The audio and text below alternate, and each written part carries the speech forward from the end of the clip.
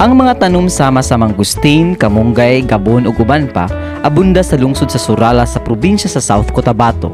Ug alang sa mga katawhan dinhi kini dili lamang prutas ug gulay, apan dugay na pud kini nga gigamit isip alternatibong tambal sukad pa sa mga niaging panahon. Kini mao ay nagtukmod sa lokal nga panggamhanan aron matukod ang programa alang sa panginabuhian ug isip tubag sa nagkadaiyang balatian nga nasinati sa mga lumulupyo. Gitukod ang programang gitawag og himsog ni adtong tuig 2006. Una, they are buying millions of synthetic medicine. So kung nagabakal man sila pero hindi na milyon. Yun lang pang ano lang, pang kung sa aton pa pang support. Kung halimbawa nga hindi na siya madala, so yun na pagsitin ni doktor. Kasi ang amo ni Micho diri, Micho's namo siya is trained also for alternative. Ang programa nahimo usab nga tubag sa kadaadlaw nga sitwasyon sulod sa buhatan ni Mayor Romulo Silivio kung diin sayo pa sa buntag taas na ang linya sa mga tao nga nagapangayo og hinabang ilabi na sa problema sa panglawas. Ubos sa himsog mao ang Surallah Alternative Medicine Producers Cooperative nga mao'y nagabuhat og food supplements ug herbal medicine nga gikan sa malunggay, mangustin, sambong, banaba, luyang dilaw ug uban pa. Kasi talagang stricto yung BFAD. So first, the requirements ng BFAD kasi kailangan mayroon kang building. So yung building namin hindi appropriate pa noon kasi yung parang doon lang kami sa center. So parang masikip, tapos mainit, tapos in and out yung mga tao. Usa sa mga nahimong hagit sa kooperatiba ang pagkuha og sertipiko og pag-uyon gikan sa Food and Drugs Administration kon FDA. Products namin kailangan mayroong bacteriological test. So binigyan kami ng recommendation, dala-dala ko yon yung mga namin products to the Food and Drugs Satellite sa Tagum. That is the FDA of the Southern Mindanao yata yon or the whole Mindanao. Malaki-laki rin ang nabayad namin. Each product, nagbayad na kami ng mga 10,000. So we spend almost more or less 80,000 yan. Oh, 8 products. May napalpak din kaming isa. Kasi nga, wala pa kami noong dehydrator.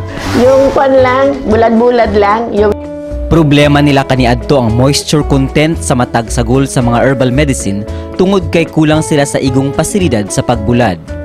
Sa kaniadto, ang pagbulad sa ilawom sa init sa adlaw ang ilang gisaligan, apan kini may resulta sa daghang nasayang nga mga raw materials. Apan ang ilang problema nahatagan og solusyon pinaagi sa programa sa buhatan sa agrikultura nga Mindanao Rural Development Program. Ang MRDP mibuo og tunga sa milyon ka pesos alang nga ang kooperatiba makapalit og mechanical dehydrator. Lakip usab niini ang mga cabinet kung asa giplastara ang ilang produkto. Sa kaniadto 2 ka kilos lamang sa mga sagulang ilang maproseso matag adlaw, apan karon mokabat na sa 1 ka gatos ka kilos ang ilang mabuhat nga mga capsule ug powder supplements. Ug tungod sa taas na ang produksyon, misaka na usab ang ilang kita sa matag adlaw gikan sa 1,500 pesos kaniadto, karon moabot na sa 7,000 hangtod 15,000 pesos matag adlaw. Ang maong proyekto wa lamang makatabang sa mga miyembro sa kooperatiba apan lakip na sa mga mag-uuma nga mao'y gikuhaan sa mga sagol sa herbal medicines. Some are backyard gardening lang. Sa balunggay, we are buying balunggay in a week mga 500 pesos. Loyang dilaw. So we are buying that 10 pesos per kilo. So mas malaki-laki ang kita ng turmeric kasi once maganda sila dito sa amin, magdala ng mga 2 sacks, that is to 100 kilos times 10. So malaki ang income nila. Nakatabang usab ang proyekto isip dugang panginabuhian sa mga kababayenhan sa lungsod. Gawa sa mga lumulupyo sa Surallah, ang ilang produktong alternative medicines miabot na usab sa Davao City ug sa mga probinsya sa North Cotabato ug Bukidnon.